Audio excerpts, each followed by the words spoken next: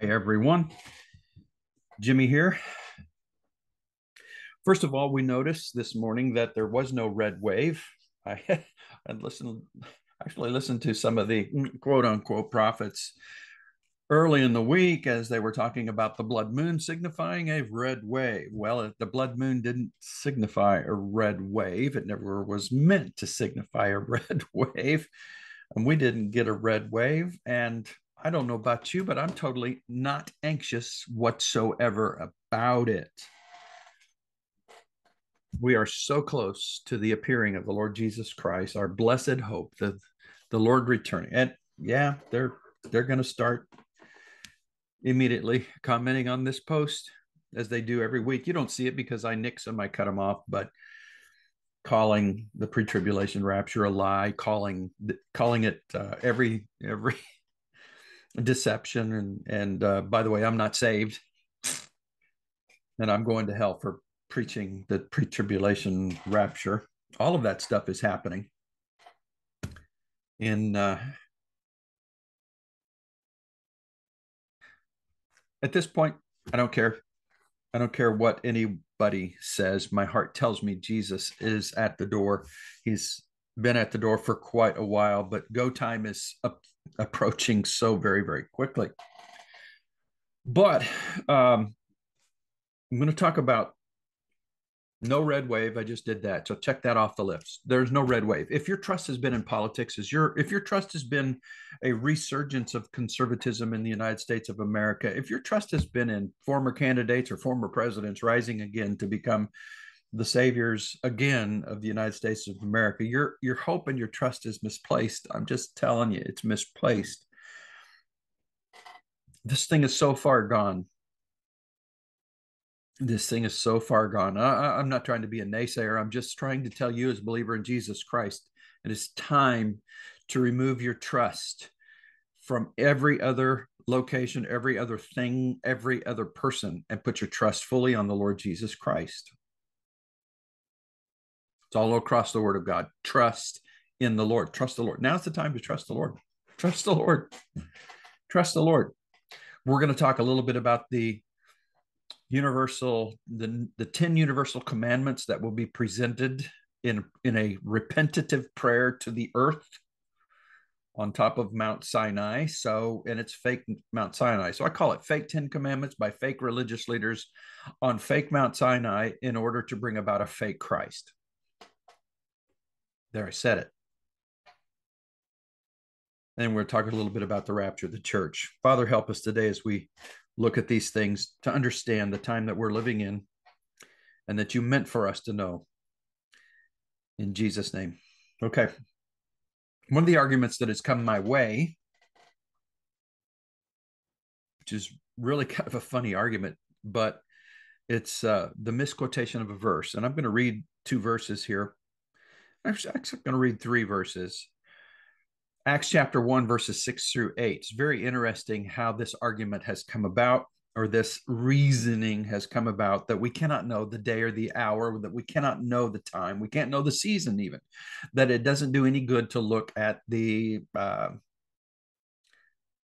events in our world to try to determine when Jesus might or might not come back. And so it's a fascinating argument built to keep your head in the sand, in my probably not very humble opinion.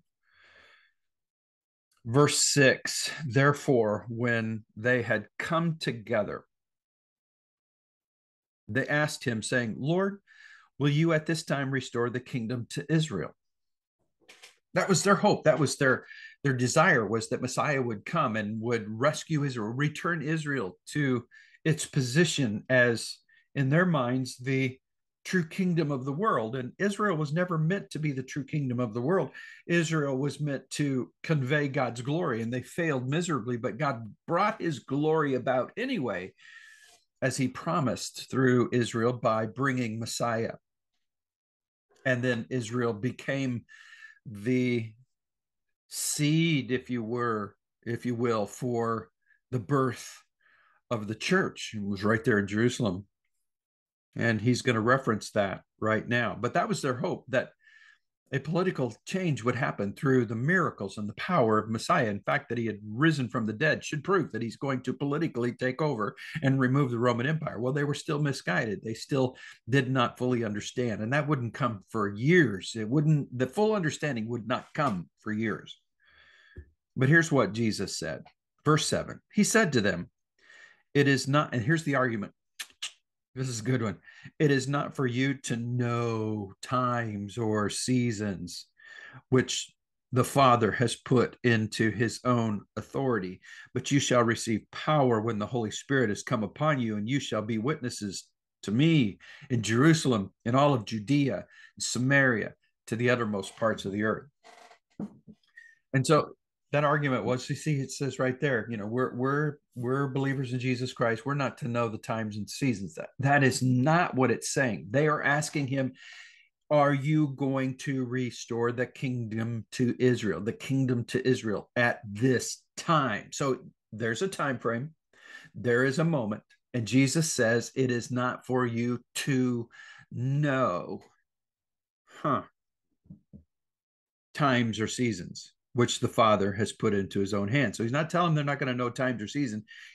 It's not for them to know. What does that word know? That word in the Greek is gononai, which comes from gnosko.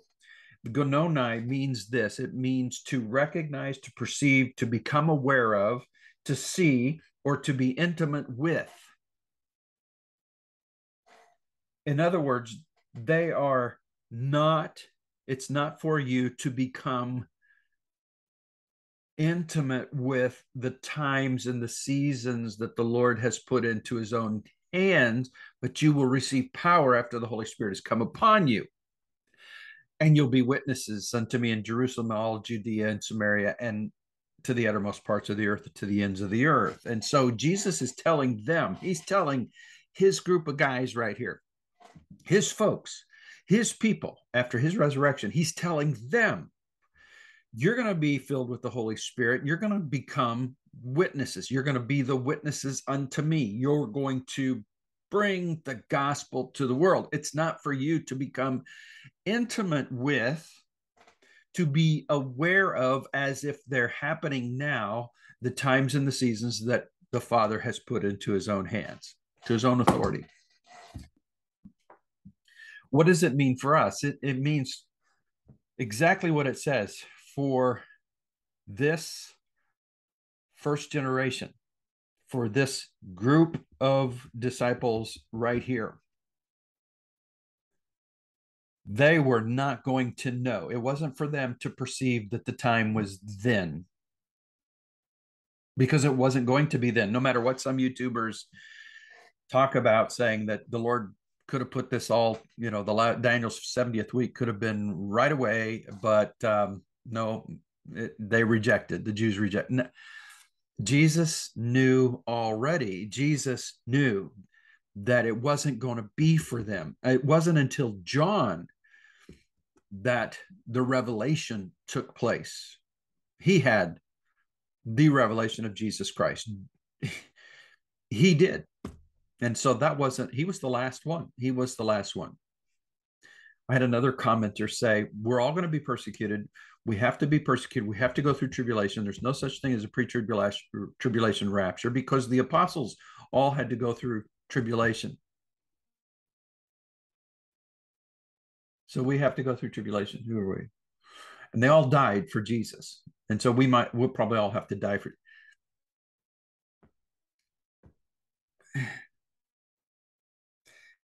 These apostles would not become intimate with the time and the season that the Lord had put into his own authority. But Jesus tells us all the way through, and the apostles tell us in their writings, Paul, Peter, John, all of them, over and over and over again, don't be caught unawares. We would not be unaware, because we're people of the light. We're children of the light. This will not catch us like a thief. Why? Because we would know the time and the season.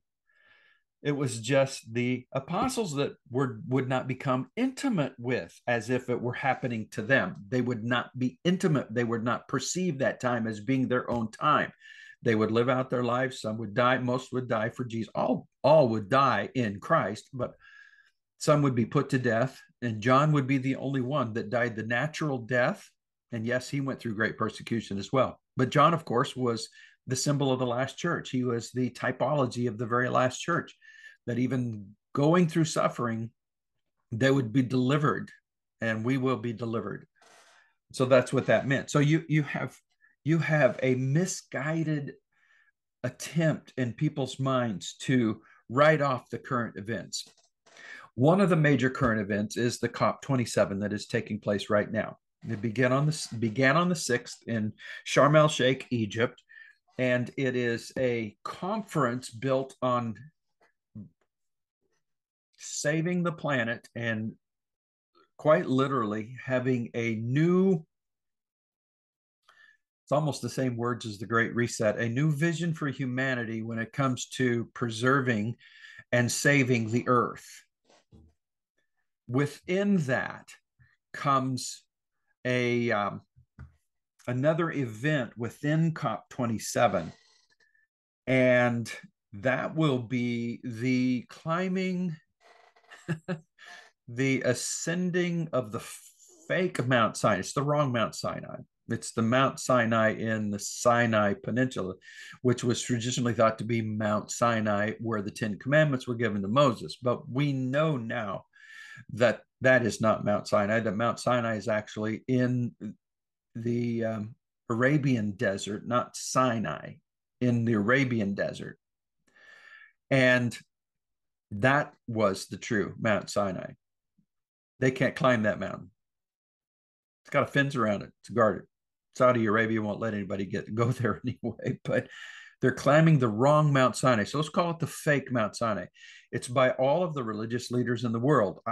I don't think there will be very many true believing evangelical Bible believing Christians or Christian leaders that are involved in this. If there are, then I suspect that they are not true.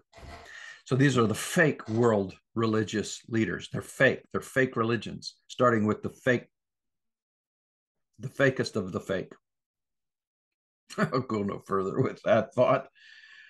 And they're going to climb the fake Mount Sinai, and they are going to pray to a fake God. They're going to pray to the earth, a prayer of repentance, and they're going to present the 10 universal commandments of climate justice. So 10 fake commandments.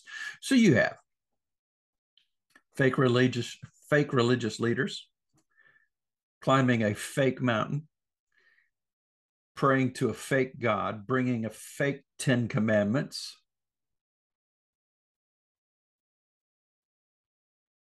to bring about a fake Christ, another Christ, an antichrist, because this religious beast will give power to the antichrist. What's the sequence of events in the book of Revelation, chapter 13? First of all is the rise of the beast kingdom out of the sea. Okay, this is the beast kingdom. We see that beast kingdom trying to rise, but it can't rise, and because the restrainer is here. It's like the restraining power of the Holy Spirit through the Church of Jesus Christ is still keeping a foot on that beast, keeping it under the water. The water signifies peoples, but it also signifies death. So the seas, the waters, the peoples, and the final death, terrible time of death that is coming, is still being kept under the water. It's still being held down by a restrainer. The restrainer will be removed. 2 Thessalonians chapter 2. The restrainer will be removed. That beast will rise to its fullness. Then rises another beast out of the earth, and it's this religious system that is now, right now, before our very eyes, being created with a fake. Everything is fake. False, if you want to say it, false.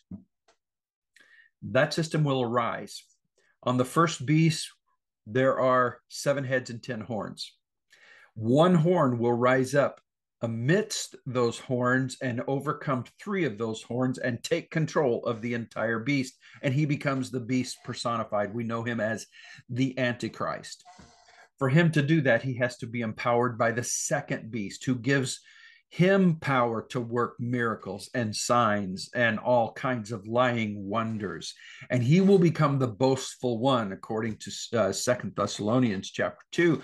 He will be the one who speaks with great boastfulness. Same with Daniel chapter 7 and Daniel chapter 11, talking about this one that would speak blasphemies against God and set himself up as Messiah. He set himself up as God himself. And according to Daniel 9, chapter 9, verse 27, he himself will set up an abomination that causes desolation.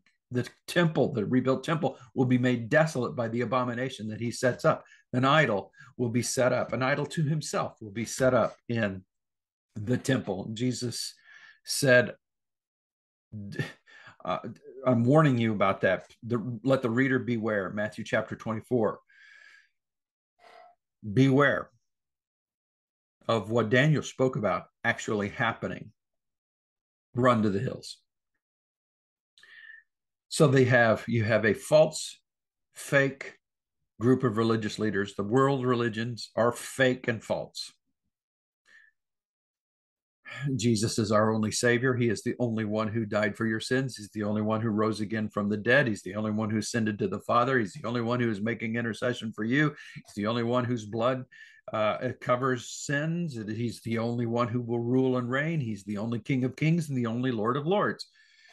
He's the only one. Everything else is fake. And so fake, false, all the way up. And it's to bring about the rise of the kingdoms, these beast kingdoms, religious and secular. And we see it happening.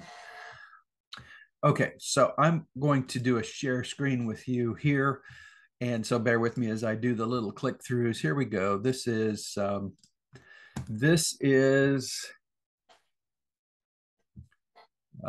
expand that up here. Okay. In Sinai, a prophetic call for climate justice and ceremony of repentance. Okay, this will be happening on the 13th, amazingly enough, the 13th of November during the COP27 climate summit in the Sinai Peninsula. Here's what it says. Religious communities and religious leaders have a key role to play in addressing climate change and climate justice, which requires deep transformation within society. So their idea here is to transform society. The idea of the Great Reset is to transform the economies of the world, to transform society. It's basically the same transformation. The knowledge of what changes are critically needed to diminish long-term harm to the planet is readily available. It's all fake. However, bringing about change in action, listen to this, deeper changes in attitude, a change of heart, this has been the domain of religions, plural, religions for millennia. Religions are sources of inspiration for the transformation of heart and the ensuing changes of attitude. So the religions, the fake religion, there is only one way to have a change of heart, and that is being born again through believing on the Lord Jesus Christ. That's the only way. So everything else is fake.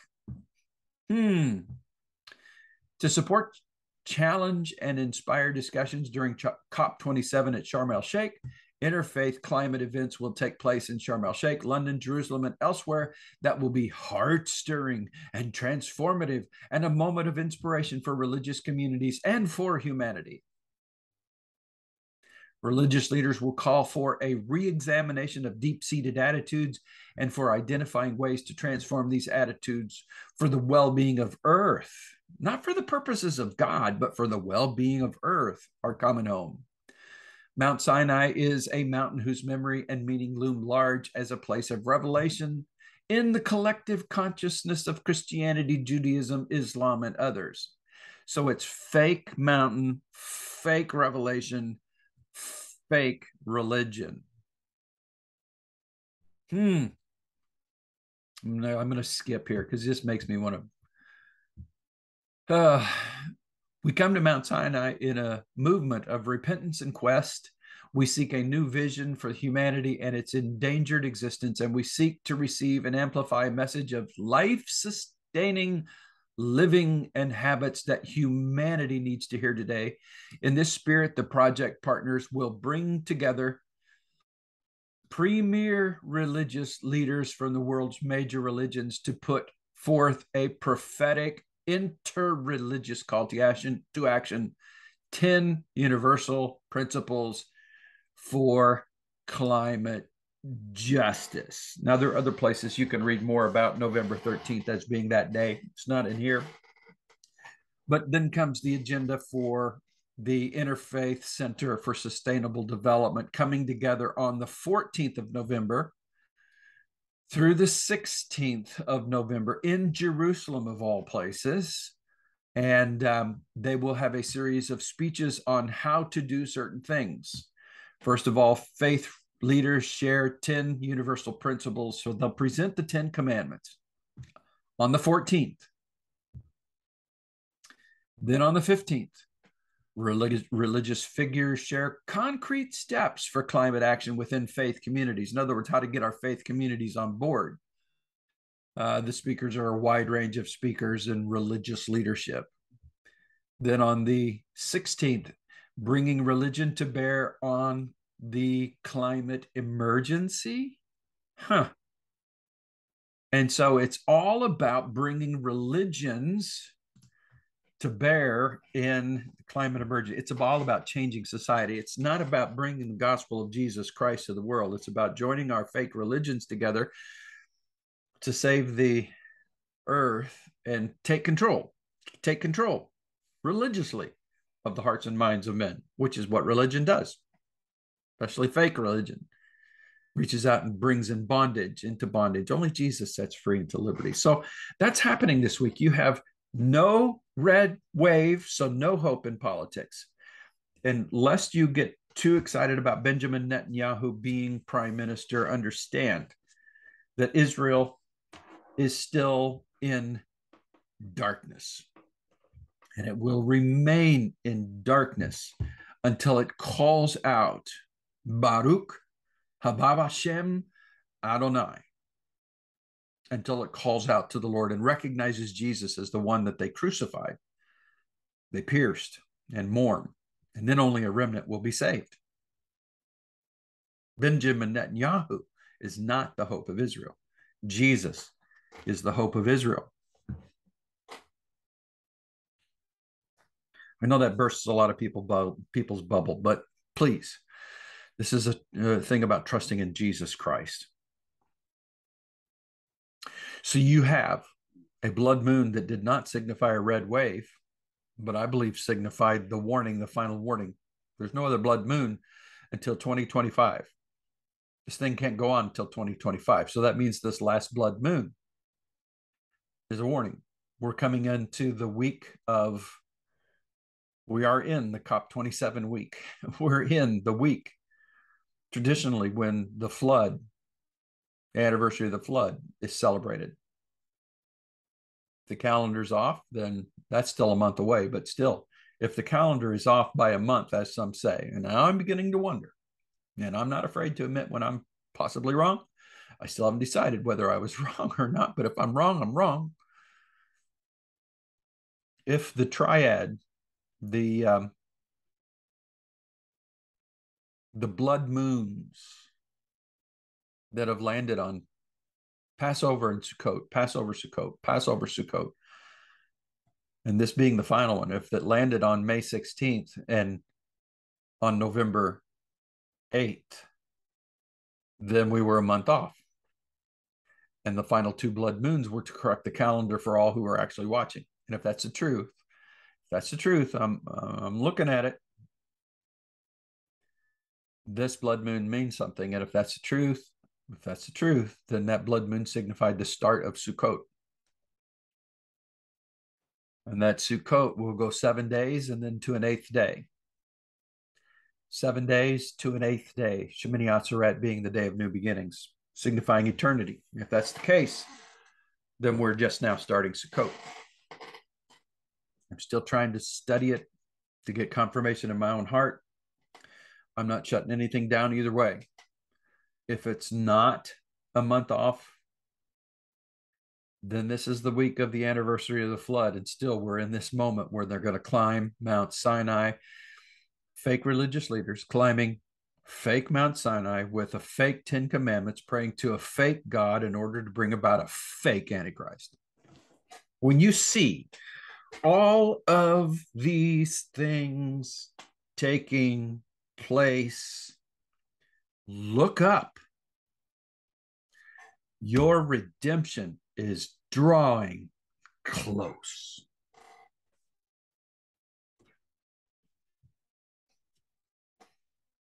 As it was in the days of Noah, so shall it be at the coming of the Son of Man. As it was in the days of Lot, so shall it be at the coming of the Son of Man. This world is in its normal mode, not looking for Jesus at all. A good portion of the quote unquote church is in its normal mode, not looking for Jesus at all. But we see all these things taking place. We're looking up because our redemption is drawing nigh. 1 Thessalonians chapter 4. Wow. And the Lord himself shall descend. Verse 16. The Lord himself shall descend from heaven with a shout, with the voice of an archangel and the trumpet of God, and the dead in Christ will rise first, and we who are alive and remain shall be caught up together with them in the clouds to meet the Lord in the air. And so shall we ever be with the Lord. Therefore, encourage one another with these words. So I encourage you, look up, trust the Lord. Don't be dismayed. It is what it is. We are where we are. The time is now. It's up. Time's up. Come to Jesus if you haven't come to Jesus. Believe on him now. Believe on him now. This could be the climbing on board the ark and 7-day warning. I don't know. It could be. It could be a 7-day warning that's simultaneous with what's happening in the world now. I don't know. I'm just saying. Today's the day of salvation. Today is really, it's really a good idea to believe on the Lord Jesus Christ, to have a true heart change that comes from the Lord himself. Look to him, not to yourself, not to your own works. It's by grace that you're saved through faith. And that not of yourself. It is a gift of God, not of works, so that no one can boast. Trust in the Lord. Trust in the Lord. In fact, I'm going to read one more verse. I wasn't going to do this, but I'm going to look this up. I'm going to read this, Psalm 37. Do not fret because of evildoers. Yeah, the red wave didn't happen. The country is proving itself to have turned away from God. The majority. The majority rules in this country. Turned away from God. It's quite obvious. Nor be envious of the workers of iniquity, for they shall soon be cut down like the grass and wither as the green herb. Trust in the Lord and do good. Dwell on the land and feed on his faithfulness. Delight yourself also in the Lord, and he shall give you the desires of your heart, the desires of my heart. And your heart should not be in a red wave. It didn't happen. Our hearts shouldn't have the desire. We shouldn't be so desirous and so anxious about things happening. Our desires right now really need to be in the Lord, to see him.